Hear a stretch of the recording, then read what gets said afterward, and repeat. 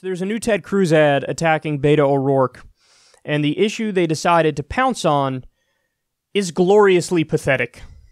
Beto O'Rourke wants to be a senator. So he's showing up across Texas, sharing his wit. How up is that? His wisdom. What the are these guys doing? And his character. I really up. If Beto shows up in your town, maybe keep the kids at home. Because this is up. Beto O'Rourke. He's showing the up.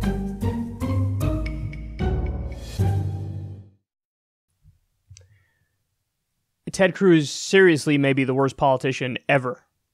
I mean, Hillary Clinton is bad. She's real bad. But Ted Cruz might be worse. I mean, are you trying to lose? Because that's what it looks like. Dude, you're in Texas, and you're a Republican. And there's a pretty good chance you lose this race, even with your tremendous name recognition. Because you're flailing in the wind. You're flailing Ted Cruz. Me, I'm Ted Cruz, me. Aren't I so likable, me? You're attacking him for cursing? Well, first of all, elephant in the room.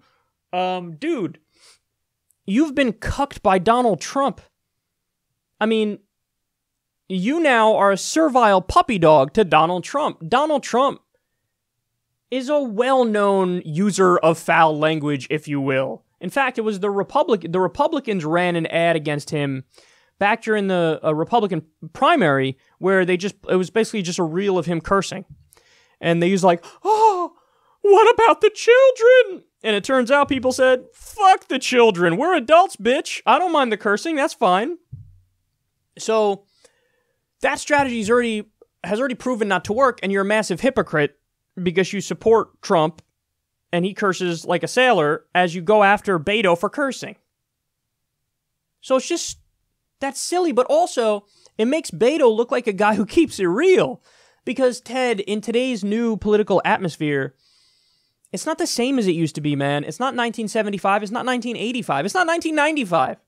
There was a time in American history where people wanted the more measured, politician-like characters who seem like, oh, I'm very careful about every word I use and every body movement I make, and I'm very pointed in my speech, and I sound very fake. But people like fake because fake seems like it's in control. Well, now when people see that, they think, why is that motherfucker not keeping it real? Are they plotting against me? If you're willing to be this fake in your public persona, well, then how fake are you going to be when it comes to crafting, policies for the country? I don't think you're going to work in my interest because you look like you're hiding a lot of shit in front of me right now in plain sight just by the way you're speaking. So it's not the old days, man. If anything, the new days, people want the opposite. They want a Bernie Sanders-like politician. They want a guy like Trump. Now, to be clear, Trump, he's not really a truth teller. He just seems like kind of unhinged, so it gives him that truthy feel, even though virtually none of the shit he says is true. But they want a guy like Bernie Sanders or Trump or rough around the edges, says whatever, because there's a rawness there that's like, oh, okay, I feel more like he's just a regular person, so maybe he's not hiding shit. That's the sense people get from it. But Ted Cruz is still playing that old political game as if it's like, as if Ronald Reagan is president and we're in the 1980s. It's not the case anymore. You're going to go after him for cursing? I think that's going to make him more popular. I think that'll make Beto more popular. Because what's the typical stereotype that people like Ted Cruz push about the left? Like, oh, snowflake, safe space, microaggression, political correct bitches. Get over it. Well, okay, looks like Beto's over it because he's out there dropping F-bombs and shit.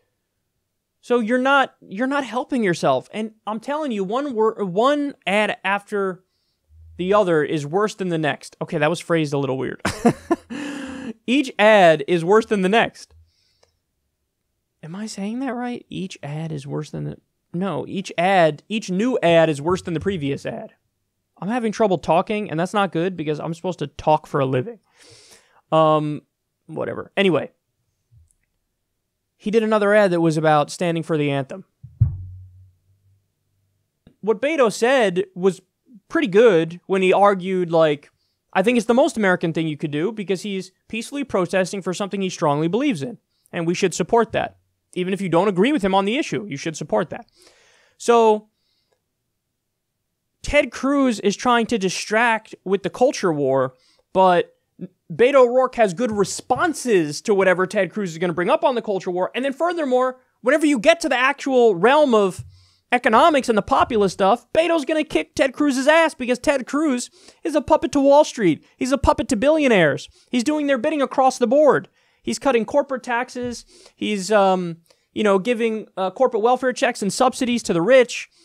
I mean, so why would you do that ad? Oh, stand for the anthem. It's so important because it comes across as fake when Ted Cruz does this stuff.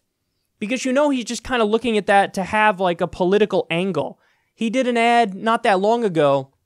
It was a radio ad, and it's guys singing about how you can't be a liberal man in Texas. And it's this goofy fucking country song singing about how Beto's like a wussy liberal man. And I honestly think that shit is going to backfire because it's condescending to the people of Texas. I'm not saying there aren't some people in the Republican base who might eat that stuff up, but that number's shrinking, man.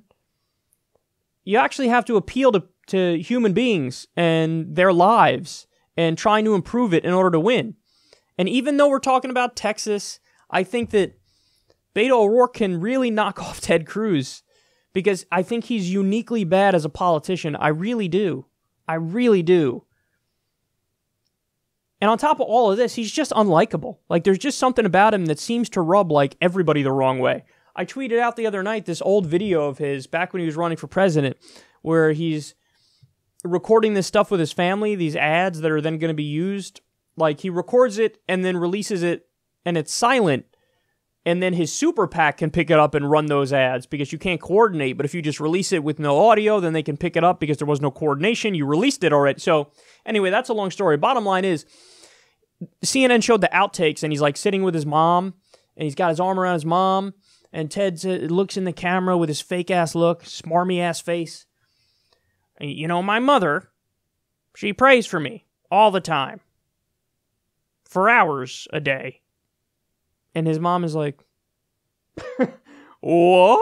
What did you just say? Hours a day? What are you saying? And that sums up Ted Cruz.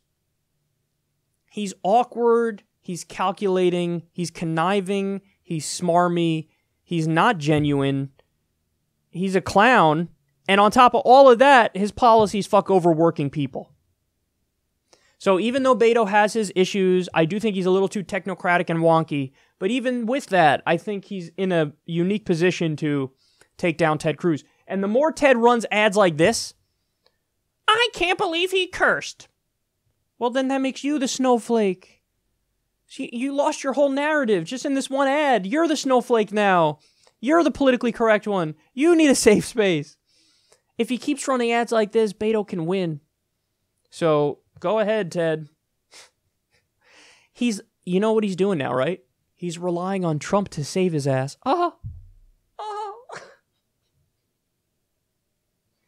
He was begging Trump to go to a rally, and Trump was like, okay, fine, I'll do it in like October. Look out, man. Look out. Wouldn't it be great to watch Ted Cruz get picked off? That would make me happier than anything.